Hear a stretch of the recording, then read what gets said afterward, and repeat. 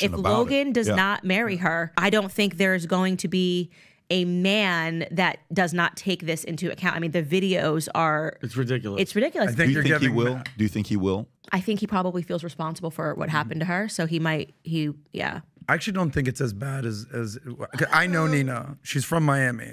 She's dated actually 2 of my very good buddies. Yeah. Like, it's not like some girl I met. Like, she dated 2 of your buddies.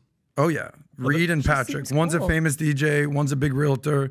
You've met one of their partners. Oh man, now Dylan's gonna drop the pics. There we go. Now here goes the photos. Oh, they're already out there. They're already out there. Oh, okay. And these guys are good dudes, good-looking dudes. I believe that she's just a sign of our times, feminism, liberalism. She's also a social climber. Like, before she dated Logan Paul, you know, she dated Leonardo DiCaprio, and Adam Levine. There was allegedly some stuff with... We all know now. Of course.